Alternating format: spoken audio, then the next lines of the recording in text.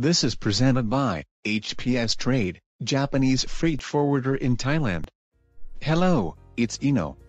In this video, I would like to explain about collection of CO2, which is a general environmental measure, not only for the shipping industry.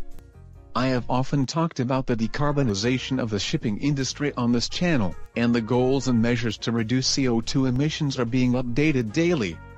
Recently, there has been an international conference on climate change, COP26, held in Glasgow, UK. It has been a lot of attention on the reduction targets for greenhouse gas emissions of each country. It is important not to emit greenhouse gases in the first place, but how does it dealt that are being emitted now? Is it still being released into the atmosphere? In fact, it is not all of CO2 emitted now, but it is surely collected. And in October 2021, it was announced that Kawasaki Kisen and Mitsubishi Shipbuilding in Japan, in collaboration with Class NK, had successfully conducted the world's first demonstration test of CO2 separation and collection on board a ship. This way of CO2 collection has been introduced in many places on land. Mitsubishi Heavy Industries Limited is famous for its CO2 separation and collection facilities in Japan. It has installed collection equipment in 14 locations around the world, accounting for over 70% of the market share.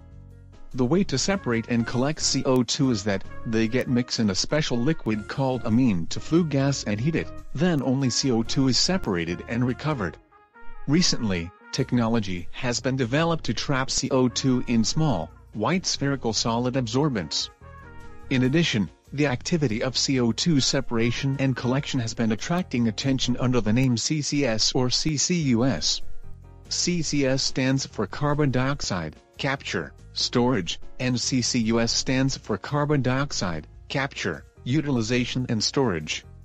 Especially in recent years, U, from utilization in CCUS, which means effective utilization, seems to be attracting more attention, since it has been developed technologically. So, let me explain what kinds of things is CO2 being effectively used for. For example, you would spray CO2 on vegetables and plants growing in plastic greenhouses. Also, you are able to convert CO2 into basic chemicals such as methane, methanol and olefins. Next, let's talk about the S, storage, in CCS and CCUS. Where is the collected CO2 stored? It is sent to the seabed using pipelines and then pressurized into the ground to be trapped. The idea is that, if the geological formation is stable enough to contain oil and groundwater for a long time, it should be able to sequester CO2 for a long time. However, there is a limit to the amount that can be stored. At the current level of CO2 emissions, it is said that the world can store enough CO2 for 100 years, but it may be even less. There is not so many geological formation where be able to store CO2. Therefore, the area between CO2 capture and storage sites may not always close to each other. If the storage area is 100 to 200 kilometers away from the collection point, marine transportation will be cheaper than using pipeline.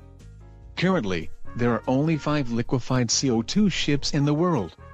All are managed by the Norwegian shipping company, Larvik Shipping. They were originally operated for drinking gas and other purposes, but now started to be attracting worldwide attention as the commercialization of CCS continues. And Mitsui O.S.K. Lines, MOL, in Japan has invested in Larvik Shipping and entered the liquefied CO2 transportation business. Now it is developing liquefied CO2 vessels in Japan. EU has approved a law to increase CO2 emission reduction in EU in 2030. From 40% to 55% below the 1990 level. In order to achieve this major goal, corporations, venture capitalists and other investors have begun investing in and partnering with CCUS companies. The amount of funding raised by CCUS companies in 2021 is expected to triple from the previous year to reach $1.1 billion. Currently, measures to combat climate change are being taken around the world. In the first place, it is still important not to emit CO2, but as decarbonization, the effective utilization of CO2 in CCUS as explained here is especially noteworthy.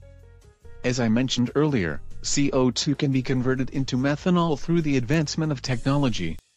There are ships that run on methanol, which Maersk, the largest shipping company, has adopted this technology. Personally, I think it is very interesting that it causes CO2 emissions virtually zero. I would like to continue to provide information on decarbonization and collection and effective utilization of CO2 in the shipping industry. I would be very happy if you subscribe to my channel and share it on SNS. That's all for now. Thank you very much. In this channel, I explain about international logistics knowledge for your better understanding. I hope this video will be a good support for your logistics job. If you have any shipment from Thailand or to Thailand, please feel free to contact me Iino-san anytime. Also, I'm very motivated to keep updating these videos. If you subscribe, press good or comment anything. Well, thank you. See you next time.